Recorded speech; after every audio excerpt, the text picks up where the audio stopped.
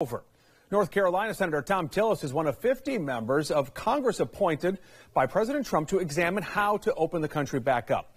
WBTV anchor Maureen O'Boyle joins us now with more on this. More curious here, his reaction to these calls to make it happen right now.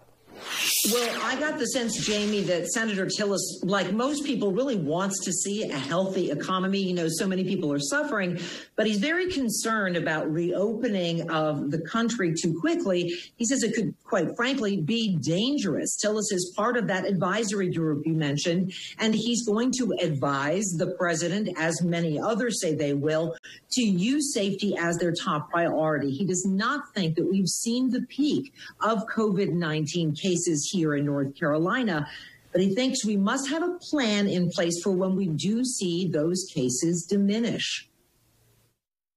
One of the concerns we could have about reopening is that would suggest to everyone that mitigation measures they no longer need to practice. That couldn't be further from the truth. We're going to need to be prepared to social distance, wear masks, and do those kinds of things, because if we don't, it will put our opening of the economy further back. So I think it's more a matter of being very focused, being judicious, using the data to give us an idea of where the risk of the spread is reduced.